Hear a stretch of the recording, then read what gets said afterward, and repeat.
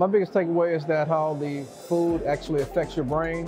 Also the materials, the containers that these food and items come in, the liquids and all of that. Both of my boys play ball, and they do a lot of drinking to stay hydrated in between games and during games.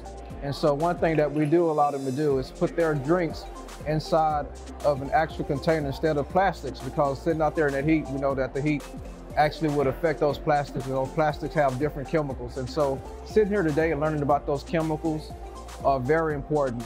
So I've been enjoying that and got something to go back home and share with the family.